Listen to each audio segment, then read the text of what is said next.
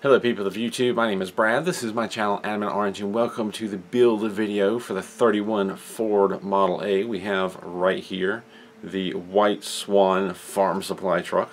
The name changed on that from the original hint that it was coming out to when it actually came out. But anyway, this is my third in color Ford model build. The first one was the 37 Ford truck, which I really liked, wasn't too difficult. The second one was the 32 coupe, which was a lot more challenging than I expected. But what are we going to make of this 31 Ford? Well, let's go over to the table, open up the packaging, see what's inside, and get started on this build. Let us open up the 1931 Ford Model A, pretty much another truck model. I think it looks really cool. The one that changed names, the White Swan, it is now called. Inside we have one metal sheet, two metal sheets, nicely separated so they don't scratch each other. Let me just scratch that up for you, whatever. And put that off to the side. And we're going to find the sheet to start us off, the instruction sheet. We've got two. I'm going to grab the one that says Metal Earth. We're going to open this up and kind of go over the instructions briefly, in case this is a first build for anyone out there just getting into Metal Earth and have decided to start it with these cool old Ford models. We open the instructions up to page 1. Start of it, we've got the Metal Earth logo and a line drawing of the model in one of the sheets. We have a 360 view. Either type in this website or scan this QR code with like a phone or tablet. It'll take you to where you can see a already built model that you can spin around on the screen for reference sake, and that can come in very handy sometimes. Below that we have a sample part with a notation on insertion tabs, insertion holes, and fold lines. Basically, insertion tabs ultimately go into an insertion hole somewhere, and fold or twist, that's how you connect parts together. Fold lines are pre-scored areas where things are bent, shaped, and folded. Over here we have the legends. We have the E and the NE and a little bubble. E is talking, whatever that's pointing at, it's the engraved side or section or colored side or section. NE is the opposite. It's the non-engraved or non-colored side or section of a part. Because oftentimes, you know, you've got a symmetric part and it's saying to fold this way. Well, which am I folding it towards, the engraved colored side or away from? This helps you figure that out. Attention point, if you see that, it's usually trying to get your attention on how something aligns. Most of the times that I see it is trying to make sure that you align a tab a certain way or a feature a certain way, and if you don't align that feature the right way, the rest of the assembly is not going to go right. Blue circle and green triangle, they've been around forever. The blue circle means to insert one of these insertion tabs into an insertion slot, fold it over 90 degrees for a clean look. Green triangle, insert the tab in the slot, twist it. The twisted tabs are more secure, but not as clean looking. There's situations where one is more favorable over the other. They tell you what to do. I don't always follow that, and I don't always think that they're doing the best, but if you're new to this, go with what they say at first, unless of course during the build I say otherwise. Beside that, there are some tools. We'll talk about tools here in just a moment. Below we have the two metal sheets, or an outline of the two metal sheets. I'm going to grab one. Looks like I have grabbed B. I love that they now label them A and B. They didn't used to do that. It helps you find the parts a little faster. This is a line drawing of this sheet. All the parts are numbered around it. There are numbers pointing at the different parts. You'll notice most of the parts are not colored in, but some of them are. For instance, the purple ones here, kind of a light purple, lilac color maybe. I'm not always good with colors. The parts that are colored in the same color are duplicate parts. Actually, this purpley lilac color here is pointed at over here, 25. It's labeled as parts 25 over here. All four of these are part 25, most likely part of the wheel. We're dealing with a car. They're symmetric parts, similar parts. Rather than having 25 labeled 4 different times, they just label one and color them all. It makes it a lot easier to find. It really does. I appreciate that they do that. So all of these light green are the same part. This purple, this one, and this one. You get the gist, hopefully. Moving to page 2, we start the assembly flowchart, starting of course with part 1. It is on sheet A. Looks like the bottom of the vehicle. There's the part. Move over here. We've got kind of a sub-assembly. We've got part 2, which is on sheet A. Here's the part. Here they're indicating to fold the sides down. You can see that the edges are colored red. That's an indication that that part has been shaped, moved, folded, something like that. The blue lines indicate that it's folded down at a right angle. That's how it's shaped. There it is shaped. It plugs in right here somewhere with green triangle, twisted tabs. We have part B, or part 3, which is on sheet B. Same difference. The pieces are folded down, and then it is plugged in right here with twisted tabs, and you end up with this over here. And that's the gist of the instructions. You're going to follow through the arrows, doing the assemblies and sub-assemblies, and just shaping, curving. This part is curved. This part is partially bent. Just building the parts, going through and adding things together, shaping as indicated. Like down here we have the whole front piece here is red. It's indicating that all this is folded and curved in shape. You get to the bottom of page 2, of course, flip over to page 3, follow it through, page 4, follow it through, and when you're done with 4, you grab the next sheet, open it up, find 5, 6, 7, and 8, continue on until you're done, and you'll be finished with the model. Let's take a moment to talk about some tools, and I've got what I consider the basic set in front of me, starting with a pair of flush clippers or side clippers. These are primarily used to cut the parts out of the sheets. You can get the parts out by folding and twisting, though you run the risk of breaking something you didn't mean to break. A good pointed set of side cutters or flush cutters, like this Play-Doh set that I've got here, work really great for quickly getting the parts out so you can get on with your build. I have, of course, a small selection of tweezers. We've got a fairly basic set. This actually came with one of the older Iconics sets, and I've been using it for quite a while. But a good sturdy flat end tweezers can come in really handy for doing a great number of things. I also have a few pieces from a precision set of tweezers. If you need some precision tweezers, just search precision tweezers online. You'll be able to find something out there. These two are very similar. They have a very fine point, though I did grind the tip of these down to help me grab tabs, and then this is just kind of a flat set for getting in tight spaces. And then we have couple of pieces left over from the Fascinations 3-piece set. I broke the clippers long ago, so I had to replace them. But we have long nose pliers and flat nose pliers. Really handy. These are handy for bending long parts, and these are handy for bending short sections right here. But this is the basic set. We'll do a great amount of things with just this set right here. You'll be able to build a lot of different models and do a lot of different things. When it comes to shaping curved, domed, or rounded kind of parts, I like to have some sort of tool to mold things around, and I've designed some 3D printable tools for use in that. You might see me using the video. I've got some cone shaping tools. I have a little block here for rounding stuff. I have larger cone shape combo tools, and even a little tool for shaping dome shapes. However, you can just look around the house and find parts, dowel rods, pencils, beads, paint brushes, pens, things like that can also be used to shape stuff as well. As for the 3D printed parts, I do sometimes print up extras and sell them on Etsy, or you can just get the STL files if you have a 3D printer yourself and print these out. I'll try to include links to both the STL files and the Etsy store in the description down below. We talked a little bit about tools, and I've got my basic set here at the ready. I've got the metal sheets and the instructions. We've gone over the instructions ever so briefly. I'm going to get organized, and let's start putting this thing together.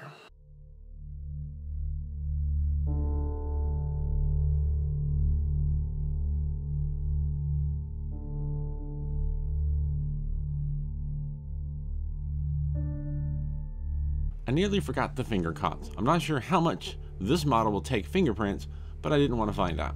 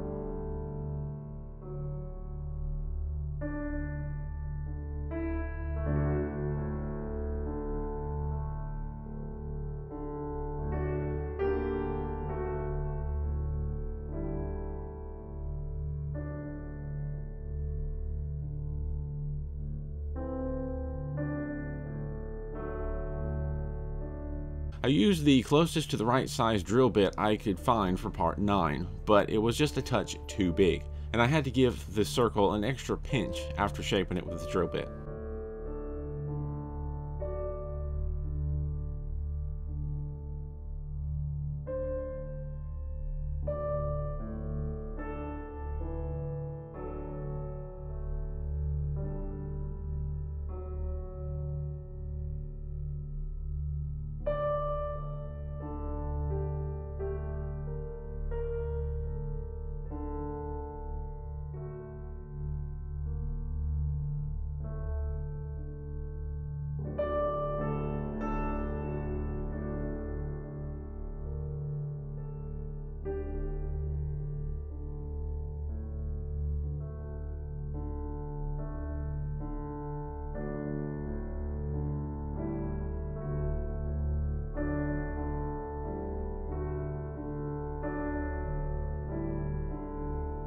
You may have noticed, but I didn't fully shape the part 6 before attaching it.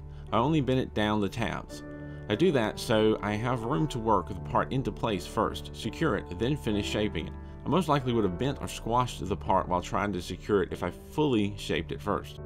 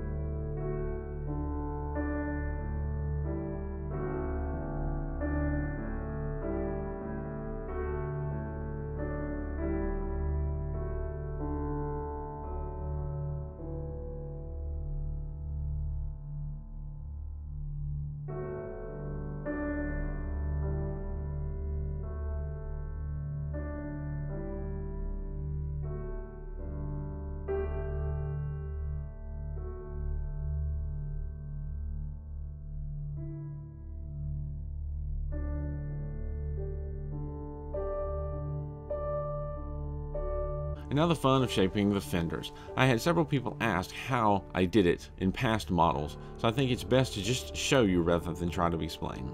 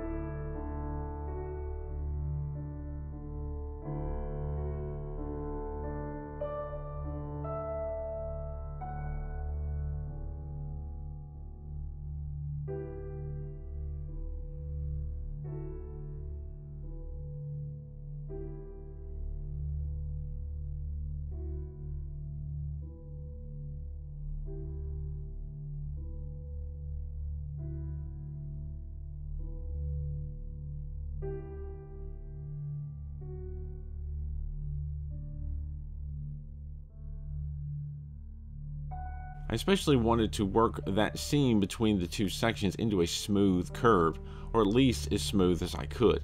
I learned not to let it stay into a sharp angle like I did with the 32 coupe build.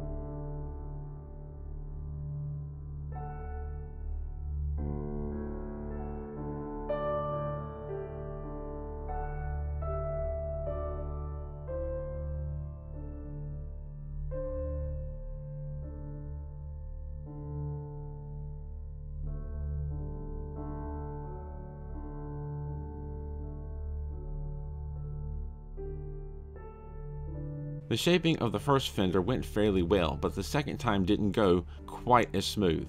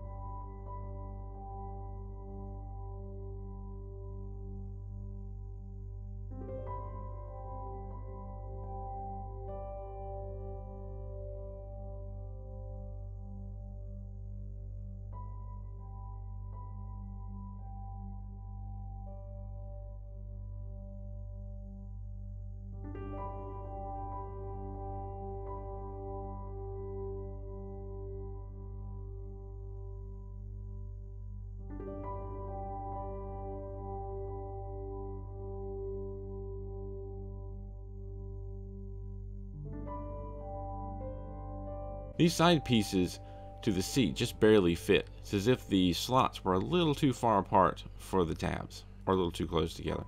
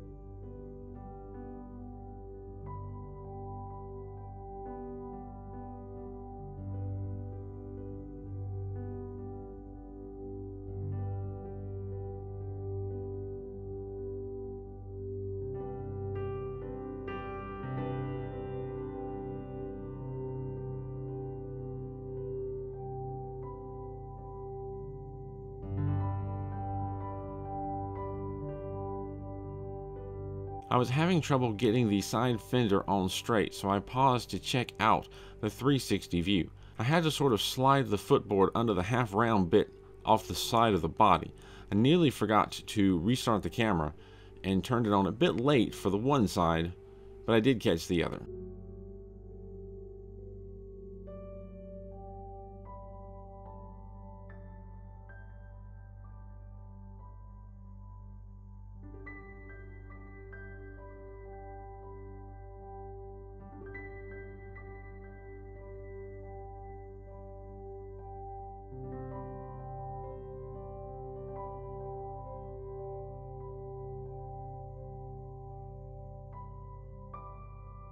I had to unplug one of the slots that was covered in a bit of paint.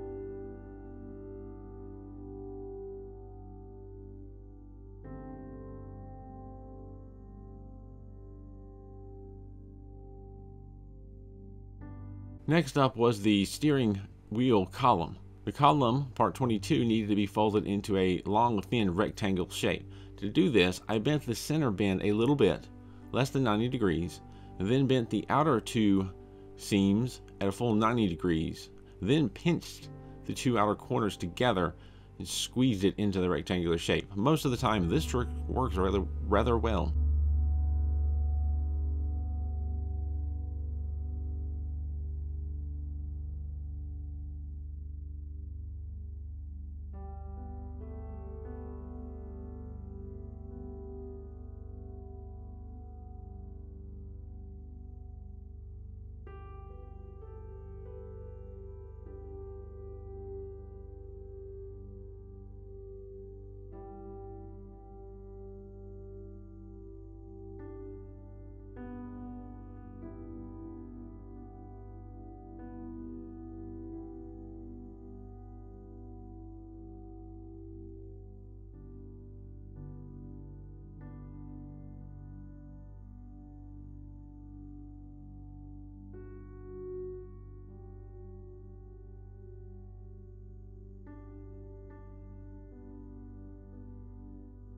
There were a lot of flaps to bend up on the frame.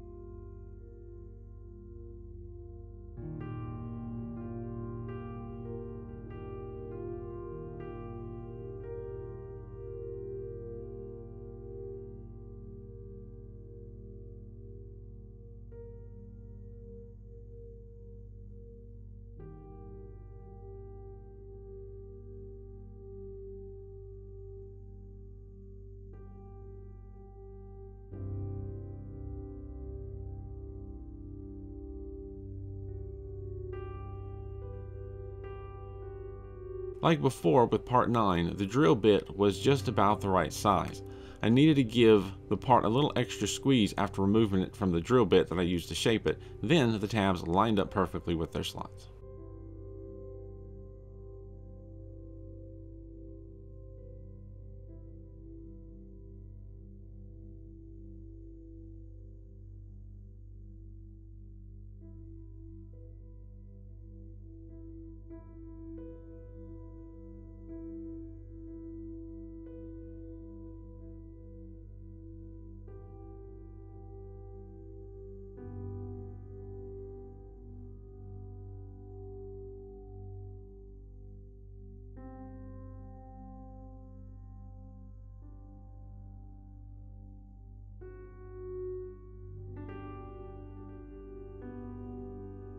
Of course, for wheels, you need to do that 3 more times.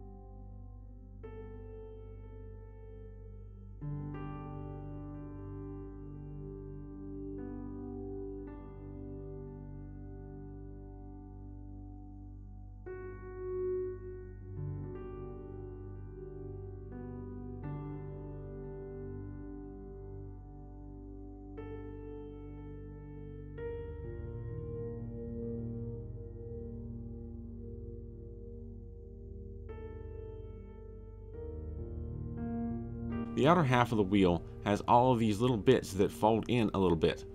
It takes some time to fold them all down. Don't fold them very far. Honestly, I think I folded them a bit too much because as I went to put the outer half to the inner half, there was some resistance as if the flaps were pressing against the inner piece.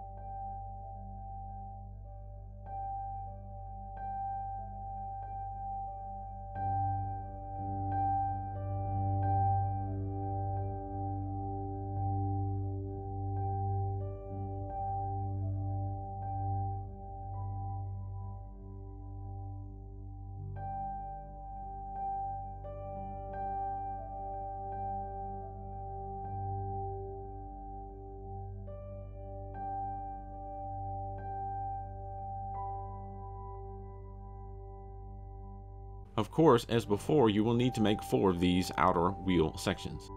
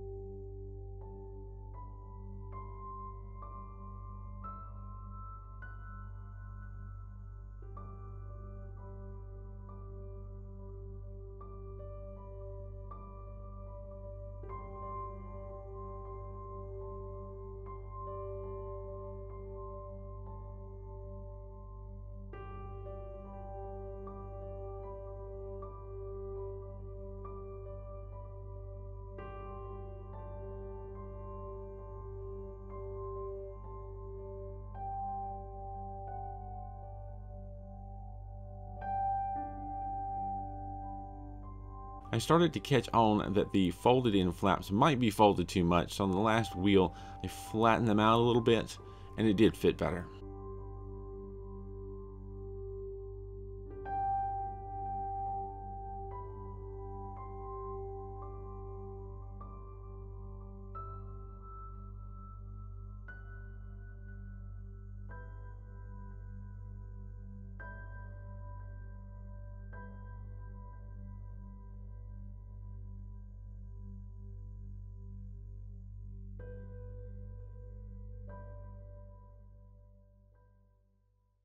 that brings us to the end of part 1 of the 31 Ford Model A build video. We've gotten a good ways in. So far everything is going pretty smoothly, a lot better than it did with the 32. And right off the bat we started working on those fenders, which I find a bit ironic maybe, that one of my biggest issues with 32 is I wished I'd have spent more time working on the fenders. And this one we almost start out with the fenders and I get a lot of time working with them. So far much better. But we're about halfway through. Part 2 we're going to pick up where we left off here and finish out this build. So I will see you there. Thank you for watching, and as always, keep on keeping on.